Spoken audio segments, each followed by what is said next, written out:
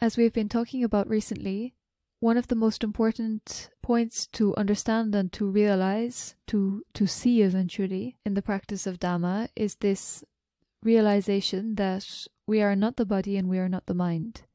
That neither of these things are I, mine or myself. And that when we take them as I, mine, myself, that's a cause of nothing but suffering, nothing but pain and sorrow. The easiest way we can begin to understand it is in regard to the body. When we say oneself, when we talk about I or myself, we're actually referring to this unity or this aggregate of body and mind. But mostly, most people, and most of the time, we really think we are the body. For example, we'll describe ourselves. I have blue eyes. I have brown hair. I am 5 foot 6 inches tall. I weigh 120 pounds. But what's this I we're describing? Actually, we're just describing the body.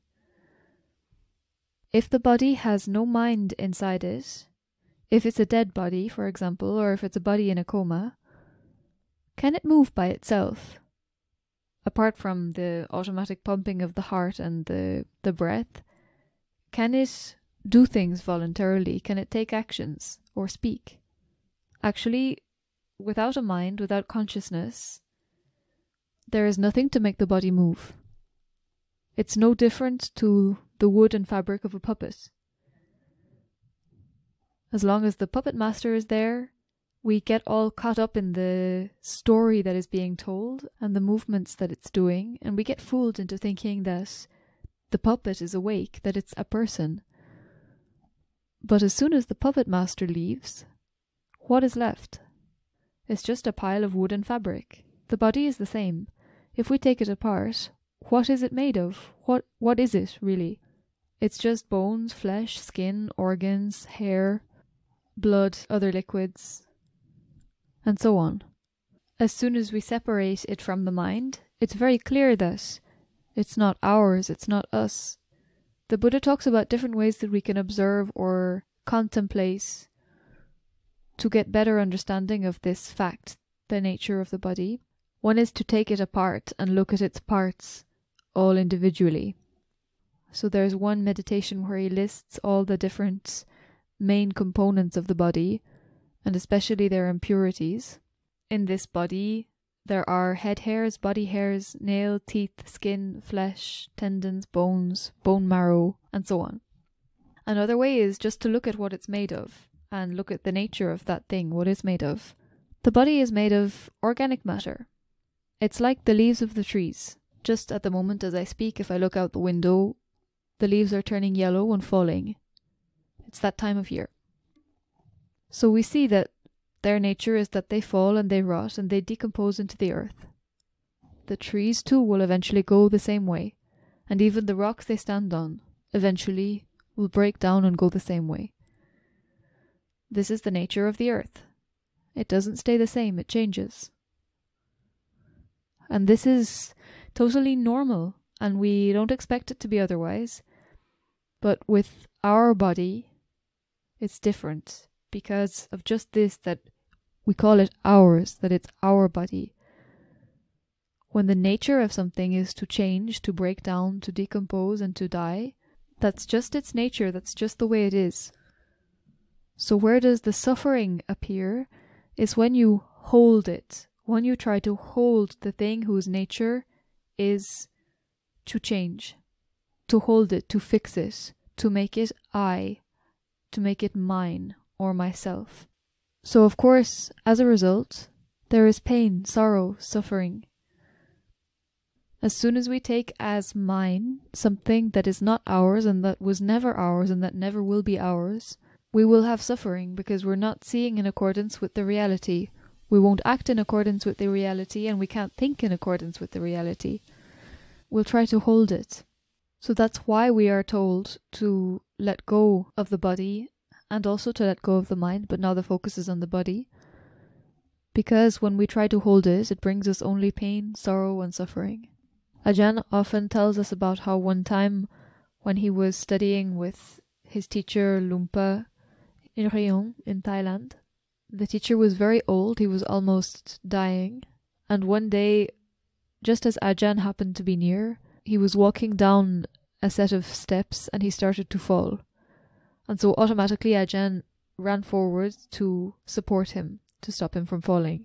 He grabbed hold of Ajahn's wrist and he said, "Mi rup, mi tuk," my body, my suffering.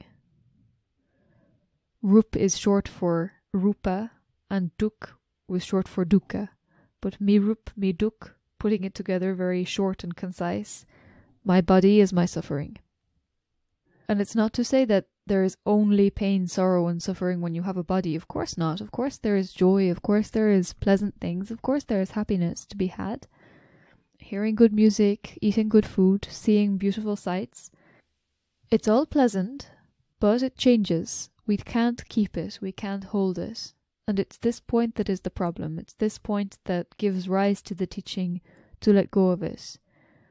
The Buddha tells at several points, if there was no changing, if things were to stay the same, then there would be no teaching. There would be no teaching of Dhamma. There would be no need to practice.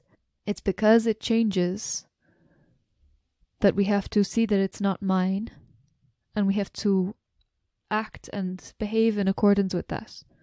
The changing of it is also suffering in itself. Mi rup, mi duk also means this. Just seeing this in itself can help us to detach ourselves from it. When the body is young and healthy, then it is our friend. Then we don't even notice that we have a body. It does everything we want it to do. But actually it's like a story that the Buddha tells where there is an assassin that comes with the intention to kill a king, but he is a very sneaky assassin. Instead of just coming to kill the king outright, he comes and offers to serve the king, and he is his best servant, absolutely reliable, always there when he needs him, for many years, until the moment when he spots his chance, and then he turns against him and becomes his greatest enemy and kills him. So the body is the same. It serves us well for a certain time. And then with one virus or one little bacteria or just one little point of the body that gets out of place, suddenly we are crying in pain, not able to move properly, not able to work, stuck in bed. It's so very fragile, the body. With one little touch or one little problem, just one cell that starts to multiply itself too much or gets out of control, now our whole life is upside down.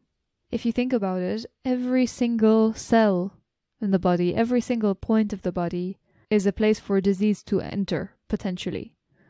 It's a site of potential pain. It's a site of potential suffering. Of course, we're bringing suffering on ourselves when we say that this mass of organic matter that we can't control, that is full of sites of suffering, that is changing, that is in its nature to decay and fall apart, is us. Then we fall apart, we decay, we break. We have pain with every little change in the body. But if it's not us, if we can detach ourselves from it, then that's just the way things are. There is still the physical pain, but actually most of the suffering that comes with having a body and making a self with the body is not just because of the physical pain at all.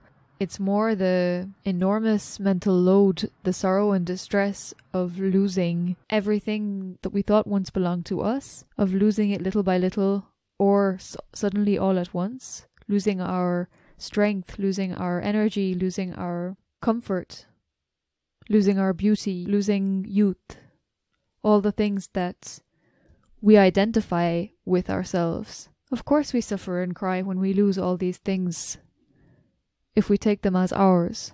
But if we realize from the beginning, before it happens, before it is too late, that it's not ours and it will never be ours, it's never ours to begin with, then the body still decays, the body still ages, the body still has accidents and gets sick, but it's the body getting sick, it's the body aging. It's like a leaf falling from a tree. It's the way of things. And it's nothing to do with us, so no reason to suffer for it. Another example that Ajahn gives a lot with regard to this same principle is that it's like the car that we rented. After a week or so, we have to give it back. We know we have to give it back. And if we take it as ours, they're still going to take it from us. But we'll suffer a lot more. While if we know that it's a borrowed machine, then we can still look after it, we should still look after it and keep it running well, put fuel in it, but don't take it as ours. Know that it's borrowed and that we have to give it up, or anyway it will be taken away, regardless of whether we want it or not. So just to give a summary of the main points, most of us take this body as ourself, but understanding according to the way things really are is seeing that when we take it as ourself, it's only a source of suffering, because it means that we are trying to hold and trying to fix something whose nature is to change, to degrade, and to die. So with every change, every degradation, and every little point in it that doesn't work, becomes the suffering of ourselves. We pull this suffering to ourselves. So the right way to see the body is just as it is, as like a puppet, a piece of wooden fabric, or like the leaves of trees, or like any piece of organic matter. Because it's changing, it brings suffering. And because it's changing and suffering, it's not dependable and it's not worthy of being called I, mine, or myself. So the wise thing to do is to let go of it and let it just be as it is. Because either way, we're still going to lose it anyway.